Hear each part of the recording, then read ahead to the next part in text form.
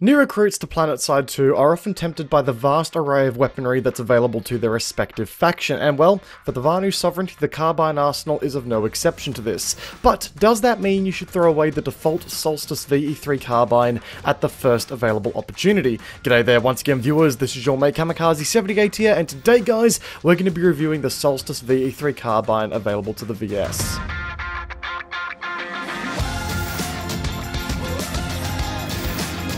So, for those of you who are new to the channel here, weapon reviews for us look a little something like this. We're going to start off with a quick and fast TLDR of the review for those of you who are a little bit more pressed for time, which, let's be honest, is fair considering how long these reviews can actually go. I like to ramble about weapons, sue me. But for those more stats-hungry viewers out there, we will follow up with an in-depth look at the weapon's stats to see how it operates, and then go over some tips and tricks for managing these stats in a way that lets you, use the weapon effectively. To wrap things up here, we'll get into a quick discussion about the weapon's attachments and what works in your favour here in the grand scheme of things. But without further ado, let's quickly get our teeth sunk into the TLDR of the Solstice.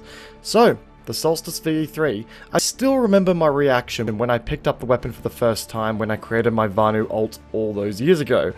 I remember saying out loud, well shit, this is what I've been missing out on, and I fell in love with the weapon instantly. And out of the gate as a starting weapon, it's more than capable of being a strong companion as you get yourself acquainted with the game and its mechanics. The recoil is solid, the reload is about as short as people's patience in the line at the DMV, and it's just a nice, solid all-rounder.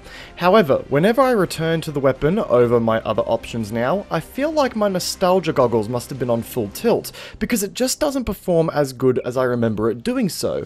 And working on this review has given me the opportunity to try and work out why. And, well, it's quite simple really. This weapon has one of the lowest skill ceilings in the game. If the weapon could aim for you, it would. The Solstice is 100% built around guiding new players with a caring grip, even if they've never played an FPS game in their entire life. They still have the easiest possible experience in the game, no matter their experience level with this weapon, which is all well and good, but that also means that as far as its maximum potential is concerned, the weapon maxes out very quickly. Even if you take advantage of the laser accurate recoil to chain headshots and really time your reloads well, your overall DPS is still going to fall short against the weapons that feature the more aggressive recoil patterns and damage models in the game. And that's not necessarily a con against the Solstice as a weapon itself. It just means that as you grow as a player, the weapon is going to stop growing with you in turn. It's just something to think about as you continue to grow as a player and maybe as your skills grow beyond what the Solstice is capable of keeping up with. But let's just take a deeper look at why this is the case with the weapon and go from there. Let's start off here with the damage model. We have a very humble run-of-the-mill maximum damage of 143 at 10 meters, dropping off to a minimum damage of 112 at the 60 meter mark, which means that yes, we do drop a total of 2 damage tiers as we start to lessen the amount of pixels our enemies actually take up on our screens. This in effect means that it will take you 7 shots to kill a target within the 10 meter range, 8 shots to kill a target between 11 and 39 meters, before tapering off to a 9 shot kill beyond that 39 meter distance out to the minimum damage range of 60 meters. So it's not what you would call a particularly potent long range weapon, but it still holds some merit in the medium ranges from a raw damage perspective. Take this with the rate of fire of 698 rounds per minute or 11.63 rounds per second, and we arrive at a theoretical time to kill of, ooh, ouch, a pretty sizable 0.52 seconds at 10 meters, 0.61 seconds at 39 meters, and 0.69 seconds at the 60 meter mark. Keeping in mind that these stats assume that all rounds are hitting the chest area with no damage modifiers coming into play, and no muzzle velocity being accounted for. Now moving on, we have ourselves our recoil pattern here, and this is where things start to become a little bit more agreeable when compared against the damage. We have here a weapon that sports an incredibly light sustained vertical kick with some pretty light and horizontal jiggle per shot, with the 2 main drawbacks here being a quite frankly pain in the ass first shot multiplier and a small right hand side angle. Getting more into the stats, we have ourselves a 0.25 degree vertical recoil kick per shot, which is incredibly easy to control, especially when compared to the 0.3 degree vertical kick per shot that operated on a 750 rounds per minute fire rate from the Track 5 that we recently reviewed. The downside here though is a whopping 2.8 times first shot multiplier, which makes the first shot of the recoil of the Solstice 0.7 degrees. Tapping the trigger repeatedly will generate a lot more recoil than it's worth here, so keep that in mind.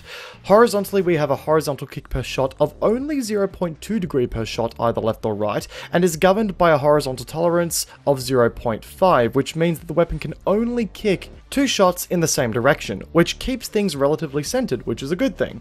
The real challenge here though is the right hand side recoil angle that kicks the weapon anywhere between 14 and 17 degrees to the right every shot, which is going to require some extra effort from you by compensating to the left on your mouse when firing. It's not impossible to get around, in fact it's quite easy to deal with overall and learn, just an inconvenience if anything as a starting point.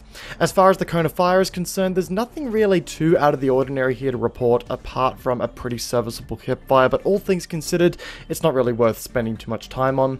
Ammo wise, we have our standard 30 round magazine, which is complemented by a 210 round ammo pool, but just because these here Vanu are all about efficiency, we have ourselves a cool, calm, collected, some may even say crisp short reload of 1.65 seconds and a long reload of 2.28 seconds, which is really on the shorter end of things. It is a snappy reload.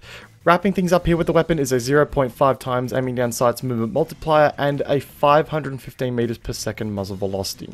Alright, so that right there is the package that builds up the Vanu Sovereignty's entry-level carbine for new players, and overall we have ourselves an admittingly snappy package here. There's no denying here that the standout performer of the weapon is the oh-so-amazing reload, and hey, I might just be being spoiled after coming across from the likes of the Gosaw, where you could read a novel before having a reload completed, but for me it is a true selling point of this weapon. The amount of times I've found myself with a tailing enemy after I've run out of ammo, only to have the reload done and ready for a counter engage where other weapons would still be fumbling around with that bulky magazine, is insane. The reload alone gives you a lot of room for flexibility, which is incredibly important for newer players as they learn the ropes of the battle flow. So feel free to play a bit more aggressively here. You have a reload speed that can get you out of tough situations in a pinch if required. And the snappy and forgiving reload also paints the rest of the picture for the weapon as a whole, I feel. The recoil pattern is easily controllable and can be learned, and overall is accurate out to mid-range under long bursts. And the hipfire is without a doubt something you can depend on, especially with a laser sight for some good old light assault shenanigans. So as a starter weapon, I rate it about as highly as it gets, and it serves the purpose of being a smooth start in the game for a newer player.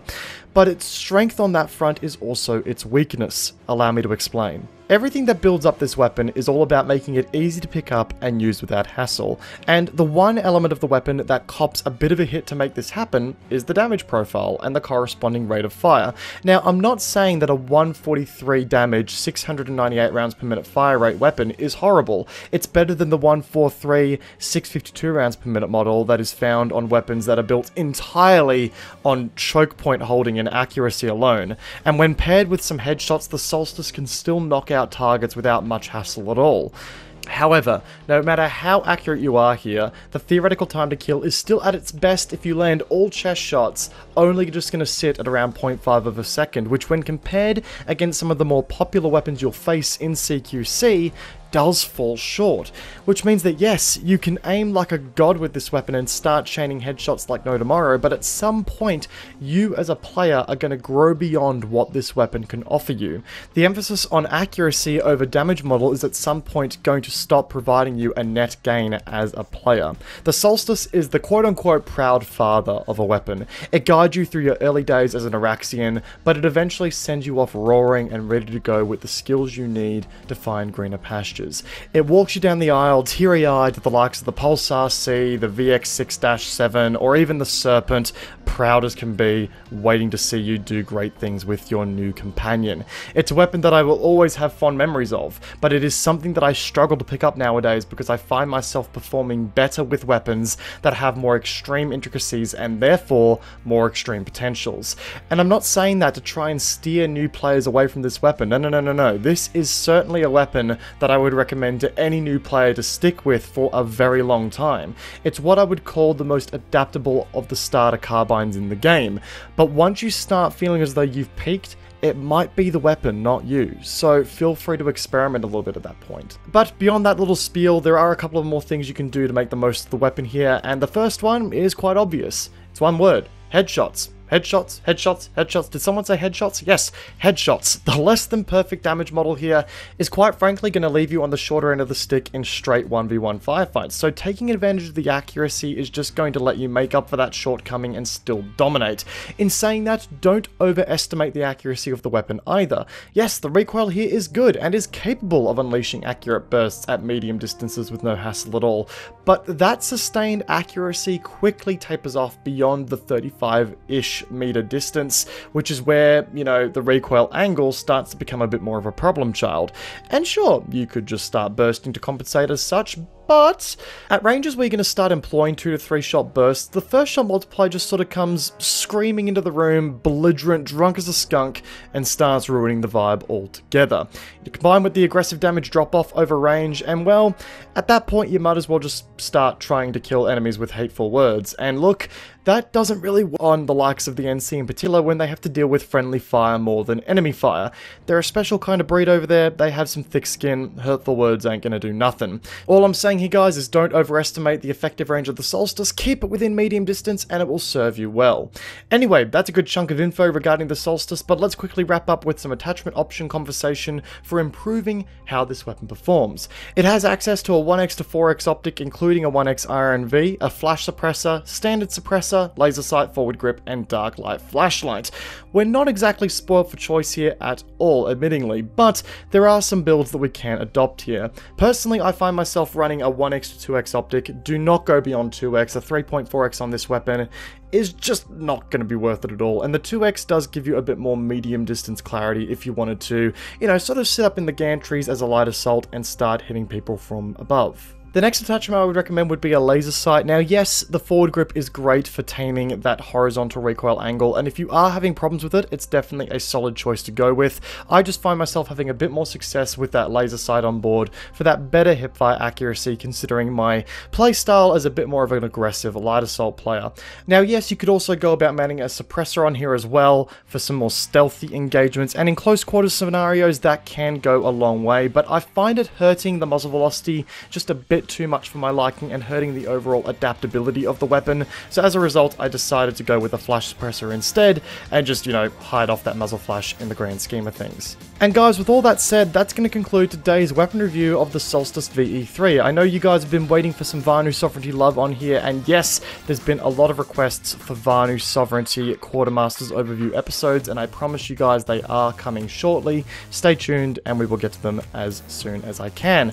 As always guys, if you enjoyed today's video, be sure to backhand the like button. If I missed out any tips and tricks for using the Solstice, also let me know in the comment section down below. I'd love to hear what everyone has to say about this weapon.